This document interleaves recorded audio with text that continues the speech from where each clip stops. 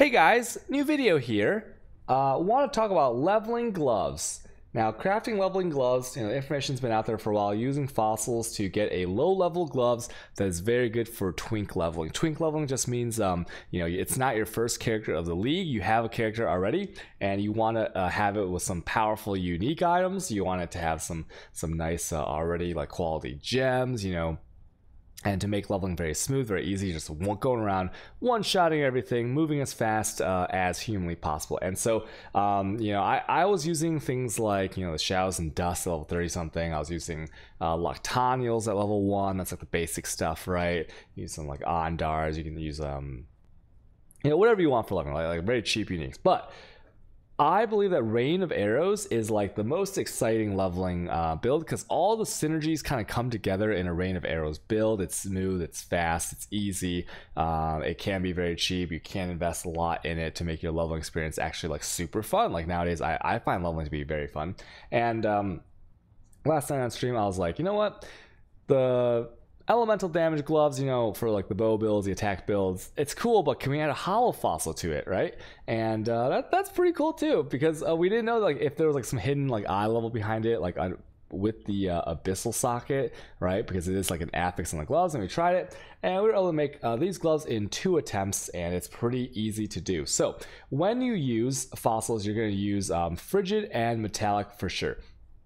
Now, if you use these two, you will end up with a pair of gloves that will most likely have, I'd say like maybe 4 out of 5 times, maybe even like 9 out of 10 times, it will have the tier 1 lightning damage and the tier 1 cold damage, right? You can also use like the scorched if you want, but you can't use scorched and frigid because like they cancel. But you will always get the subterranean rolls, at least one of them, and once again, like 90% of the time, you'll get the other tier 1 as well. So 2 subterranean rolls of the elements of your choice. Right, the lightning is 1 to 60, and that's really good because it synergizes well with the storm cloud and things like that, right? And of course the tempest, and of course lightning bows.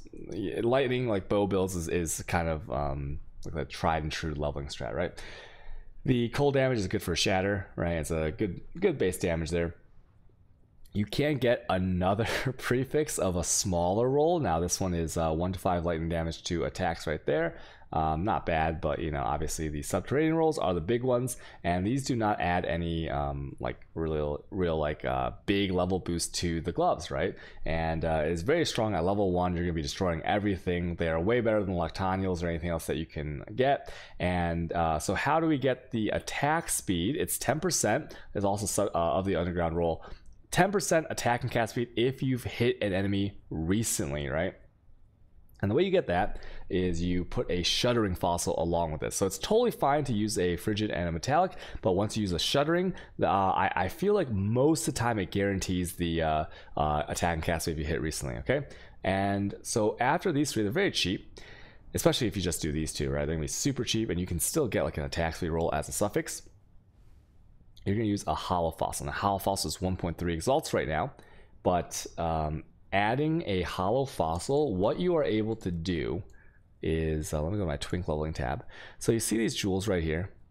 These right here have no level requirement, right? Like these are like kind of garbage ones, but like look at these, right? Like crit multi, life, fizz damage, move speed. This one is fizz damage, cold damage, multi, damage if you killed recently. These have no level requirement. So you can put another one of these into the hollow fossil, and you don't really need jewels like the gem sockets, right? It doesn't matter, it takes up a gem socket. You're not really filling these all up when you level anyway. So it's just a crazy gloves, okay? So once again, very easy to craft. Obviously, the hollow fossil, if you want to go full potato mode, this is for people that want to make multiple characters and use the same gear over and over and over. Like this twink leveling tab is what I use for every single character. I level this Rain of Arrows, so it's smooth. I de-level the gem stuff. I'll make another, I don't want to talk about too much. I'll make another video about the new Rain of Arrows technology that's out, I guess, for like really smooth leveling. It's amazing, feels good, highly recommend. But today's just about the gloves, right? And another reason I recommend these is if you roll something like this and you have, let's say you have an open suffix, right? And you use these at level 2. That's the crazy part. They're equipable right as you get into town, and they'll just make you one-shot everything. Now, if you have a crafting bench, all right, you go to your crafting bench, and at level 24, you can craft on attack speed. See? Craft on attack speed, it now requires level 24. But you now have another 12% attack speed, right? My item hotkey show is F. That's why you see the F at the top. So, yeah, you just have the extra attack speed on there. Okay? It's crazy. It's actually insane how good these gloves are. Offering mirror service, by the way, for my amazing gloves. Just kidding. And then another thing that if you even want to go more full potato, like I was trying to get perfect rolls on that, so I locked the prefixes and I was dividing to try to get higher rolls, and then I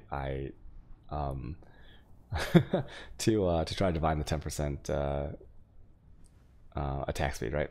So it was like, well, it was like divide to try to get the prefixes first, and then lock prefixes, divide to get the 10% attack and cast speed without changing the prefixes.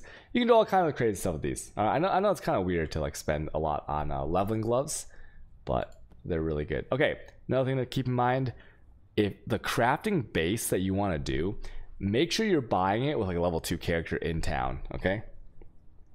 Because otherwise, if you buy it with like a level 8 character, level 10 character, the eye level of the vendor is higher, so it can shoot the eye level up a little bit. So make sure you do it on level 2 character, or I mean, for whatever reason, if you de-level your character level 1 or something like that, you can get the level 1 gloves from the vendor. It doesn't matter which one, right? It actually doesn't matter which one: evasion, ES, armor. The values are so low that it doesn't matter even if you get like 30% quality or whatever you can find. Okay, so do that. Once again, prime Rosonder of any type, right? Obviously, given the color of the gloves. And then these three, frigid, metallic, and shuddering is what I recommend. And then if you want to splurge a little bit more, a hollow fossil.